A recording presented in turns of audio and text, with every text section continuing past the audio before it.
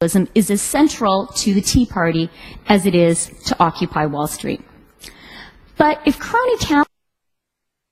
I drink tea in England. I'm a cultural chameleon.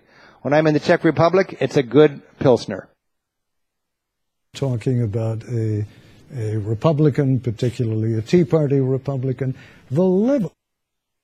You know, we even made iced tea and all these guys say, whoa, his power and positivity. It could be taking your tea in a real mug, you know, like a real mug. Yes. Bar maker.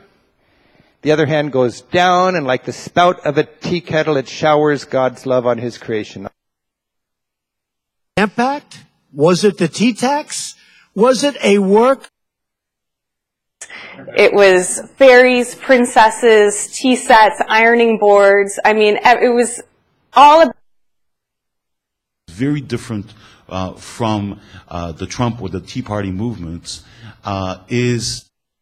and becoming a vocal enemy of the Tea Party, directing slasher movies. And he insisted that I drink his iced tea, and we talked and talked.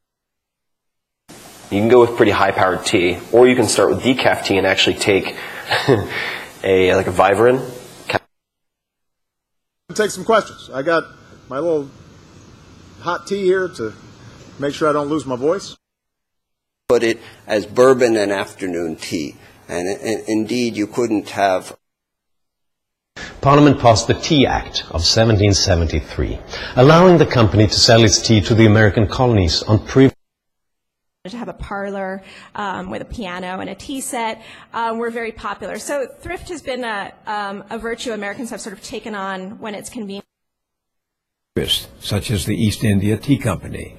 They knew it could... Because it's like having